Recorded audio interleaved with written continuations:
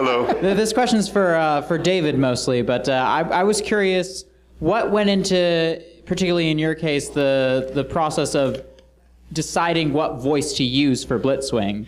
Because when I heard your announcement as the role, I was expecting more of like the typical dark bass voice, and what you ended up putting out was a little higher than I expected. At the beginning, well, when someone is really, really juiced and angry, and it isn't just screaming, you're really feeling it, you go higher. It's just naturally what human beings do.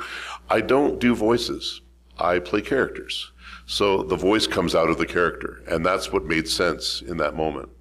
And I know a lot of people at the beginning, they didn't even think it was me. You know, the first little trailers that were coming out were just the beginning parts of the scene. And that just somehow, it came out of my face.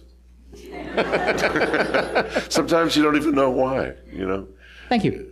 You're welcome.